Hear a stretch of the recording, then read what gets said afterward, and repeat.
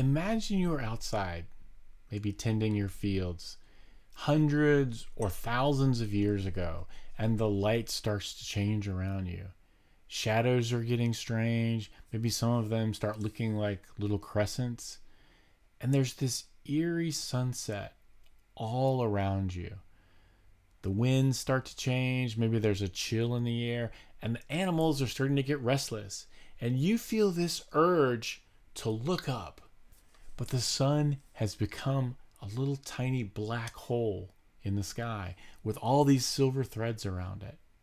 Then within a minute or two, things quickly start to go back to normal. Back then, this strange and maybe even frightening event is something you probably will never experience again, a total solar eclipse.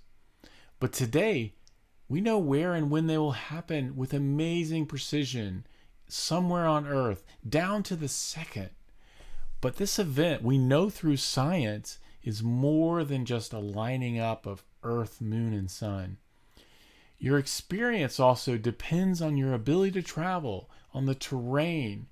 And if you get there, it'll happen, but you may not see it, depending on the clouds and the weather. When you see an eclipse, you're seeing a unique experience. Every time, what you see and hear and feel is different. But the heavens are giving you a glimpse of one trillion stars in the universe, our own star, the sun. But even if you can't experience it in person, you can watch it online and see an eclipse from almost anywhere. But also seeing other people experience it is really worth it. For the 2017 eclipse, clouds meant that, while I got to experience the change around me, the change in environment, the temperature and light, even animals becoming restless, I couldn't see the sun. I couldn't see the corona.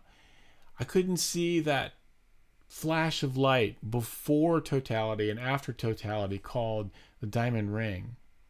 But what I did get to see during that was someone else seeing it live from a different location during the eclipse, and they were seeing it for the first time.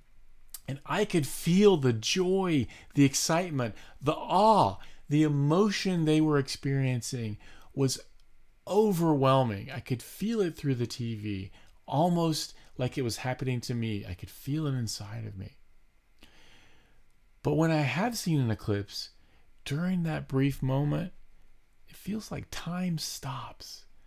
And that immense force that gives us life, the sun, is suddenly gone, and it's insignificant.